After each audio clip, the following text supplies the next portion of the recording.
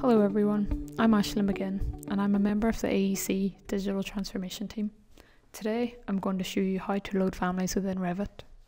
Firstly, open a new or existing project you would like to place the family into. Click the Insert tab at the top and navigate to Load Family. In the Load Family dialog, double-click the category of the family that you want to load. At the top right of the dialog, a thumbnail image of the family displays. Select the family that you want to load and click Open. The family type is now available to place in the project. It displays in the appropriate category under Families in the project browser.